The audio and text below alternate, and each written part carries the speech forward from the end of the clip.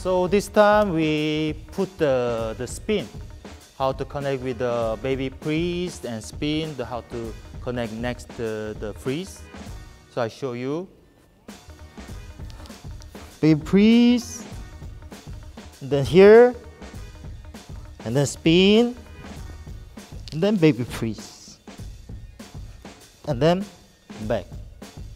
When do like freeze, and then here we put the spin. It's a really simple actually, you know.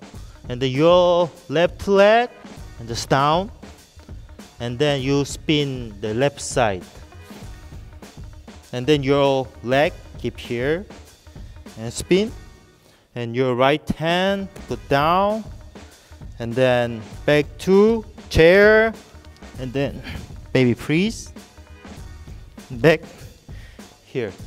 The key is like when you spin, you need to your angle is like a high, not like a down. You know, angle is maybe like a 35 degree. You know, make a high. So when you 1, 2, and then you know like a high, and then spin, and then freeze, and then back.